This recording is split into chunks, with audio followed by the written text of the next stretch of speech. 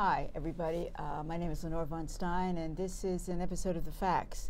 The Facts is music and talk, separate. And this is a discussion episode, and we're talking about the reasons for racism, the second part of a discussion about the reasons for racism. And I'm here with Carol Lang, who is professor of history at the Bronx Community College. And we talked about the racism, the economic tool, or almost purely an economic tool. There's no such thing as race, so it's just jive. It's just created to serve a purpose, an idea to serve a purpose, to separate out peoples and throw them against one another, and justify why I'm the king and why you're washing the toilet. And that's the story. And so we talked, in the last conversation, we got to the Civil War, sort of skimmed over that terrible restoration after the Civil War and the nightmare of the late 1900s, the late whatever those centuries. And so here we are in the era of,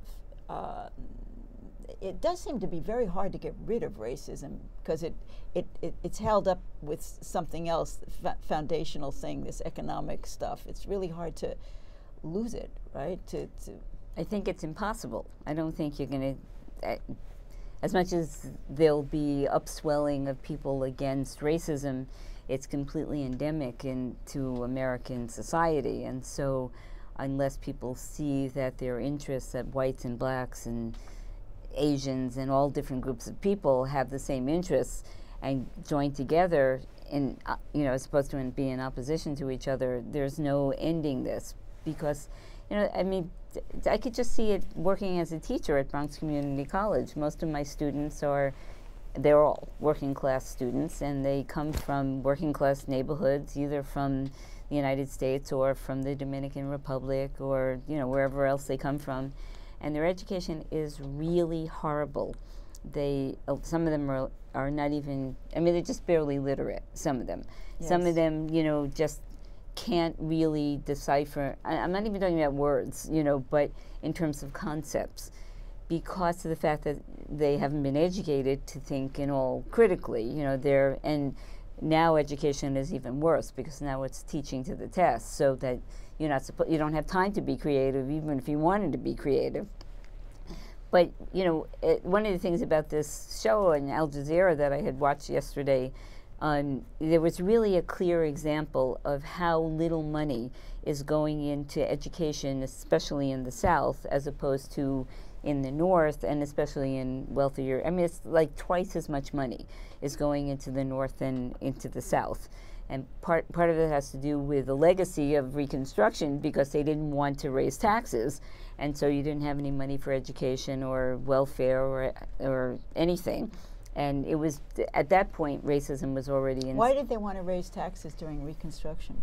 Well, Reconstruction was the period in which the United States could have gone in a variety of different ways, and because of the northern capitalists who wanted to maintain labor peace in the South and also in the North, they ended up putting back the same plantation owners, the same Jefferson Davis, who was the head yes. of, right?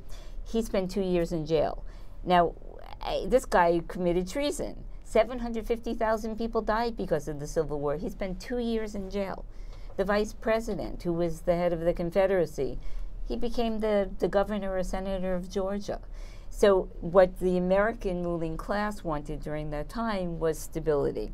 And so the way to do that was to bring back the people who were going to make sure that there was going to be stability and that there was going to be labor peace, and that blacks were going to be back on the plantation making their cotton for the northern textile mills, and that the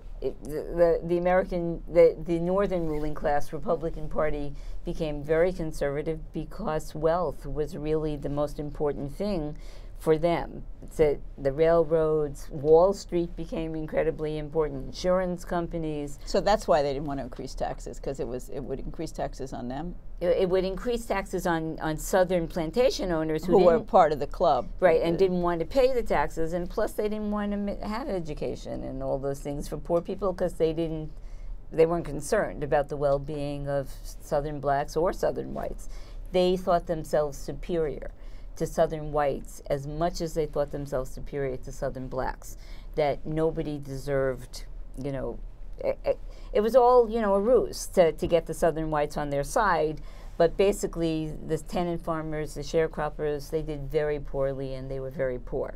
So Reconstruction sort of reestablished the old relationship that had existed, except that it put the political sphere in the hands of the North and the Northern capitalists, as opposed to the Southern plantation owners, who were in some ways like a junior partner to the railroads and Wall Street and the insurance companies and